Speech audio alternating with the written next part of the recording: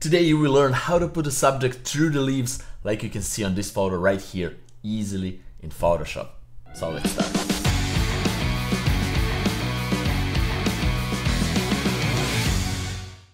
Hey guys, it's Nemanja and welcome to another really fun Photoshop tutorial.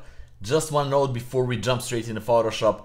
When I say easily, it doesn't mean fast. So sometimes you need to invest time, but it's really easy process. So without further ado, let's jump straight into Photoshop and let the fun begin. Alright guys, we are here in Photoshop and this is the photo that we will start with. You can use any photo for leaves, like you can see right here. You can take your own photos, just Google it online, use it whatever you want for your needs. But I will show really easy procedure how you can put a subject through leaves. For this example, I choose really cute panda.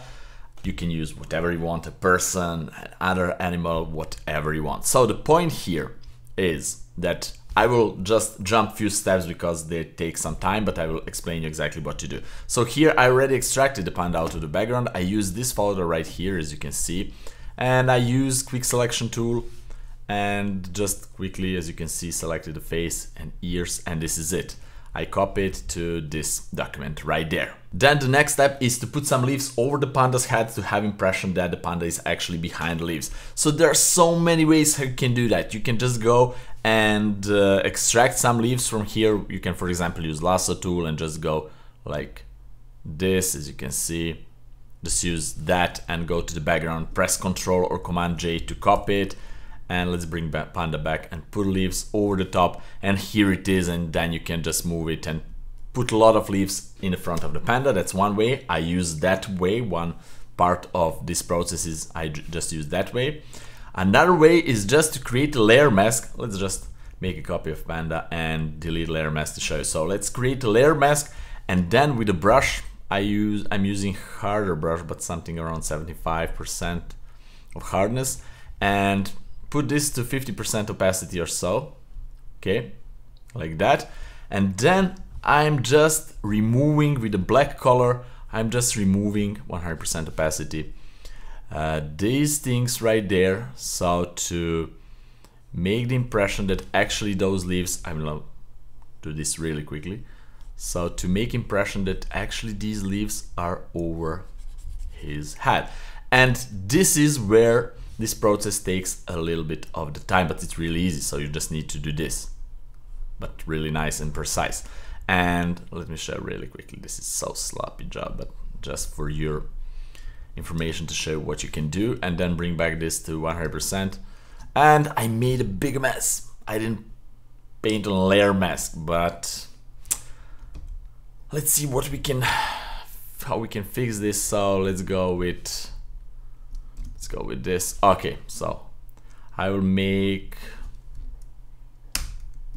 this, and this is it. So this is how you should do it. Paint on layer mask, not on a panda. And now you have impression that the leaves are over the top of the panda. So I did exactly that with this layer mask right here. So I painted a few of the leaves right here over the top, and this is how it looks. It's a big mess because then I use all of these 1, 2, 3, 4, 5, 6 layers, and from these 6 layers I just copy the parts of the photo and paste it again over the top. There are some things that are repeating. So for example, you can see these leaves right here, and these leaves are repeating because I have limited resources, just one photo. But if you're taking your own photos, you can just make several snapshots of the leaf background and then just use different parts of that background to place over the top of the panda. So it's really simple, really easy. Again, I can show you one more time. I will duplicate the background, Control Command J, put it over the top.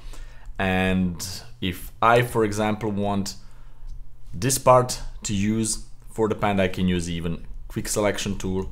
Let me show you quick selection tool.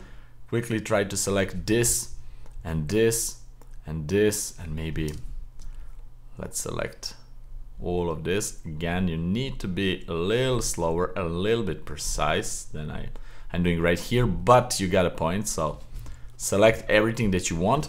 I'm pressing Control or Command J, made a copy of that, and now I can move this wherever I want. So for example, I want to put it here, or I can Control Command T, rotate it, maybe put it right here at the top, etc. So this is the procedure. It's really simple and really easy. Now this is not a final job. Now you need to add some shadows to make the impression that these leaves are actually above the panda's head. So how to do that? Well, let's delete this. We can go below the leaves, create a layer. I will name it shadow. And here I will just copy this same layer mask, Alt or Option, and drag it here just to be able to draw below the leaves, below that layer mask. Otherwise I will draw above everything, so I don't want that. So this is really cool way to draw below these already selected leaves. Okay, and to do that I will put this layer into a multiply blending mode, and I will go with a brush, Alt or Option, and sample dark green tone, something like this. Let's see, that's perfect. And I will choose soft brush, and I will go with 20% opacity, and now slowly build the scene. So I will assume that the light is coming from the top, like you can see here in the panda's eyes. So that means that everything here below the leaves will be darker, and some parts of the panda here will be again darker. This part will be darker, so I'm now doing this really quickly just to save your time watching me doing this, but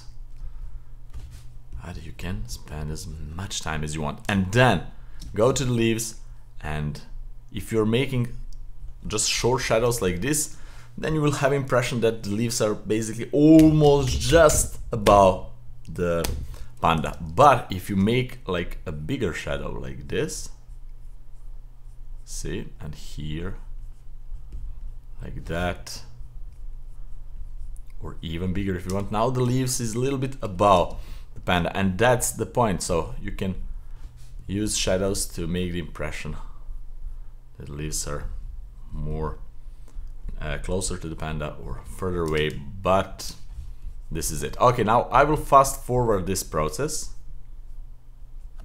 and show the, not the final result, but this sloppy result really quickly.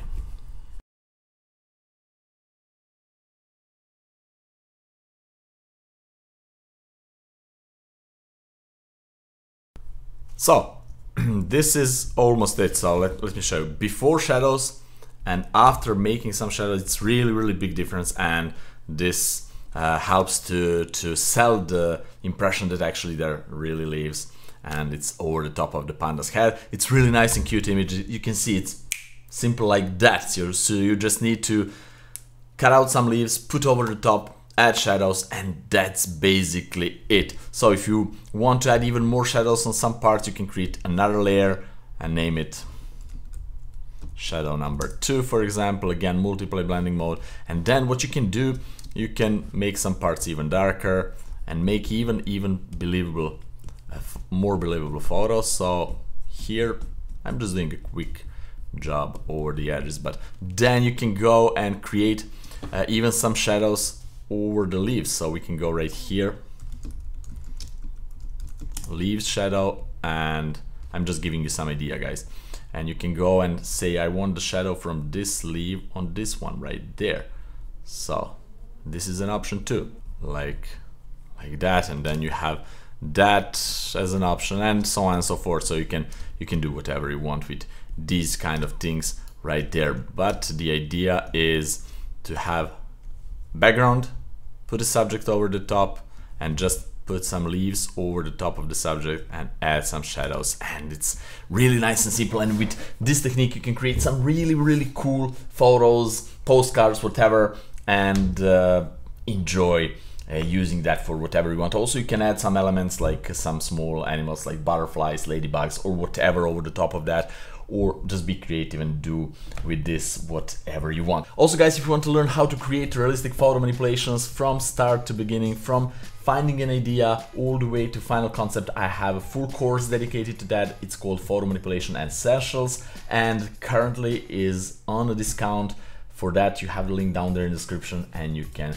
check it out. Alright guys, that would be it for today. I really hope that you like this episode, that you learn some really cool tips, tricks and techniques from this one. If you have any kind of questions, just ask me down there in the comment section below. I will be glad to answer it. And also, if you like it, please like this episode. I would appreciate that. Share it with your friends and don't forget to subscribe in case you're not already. If you're not a subscriber and watching this episode, consider subscribing for all the content that I have and that I will bring to this channel. Have fun, experiment, and see you in my next fun tutorial. Bye bye.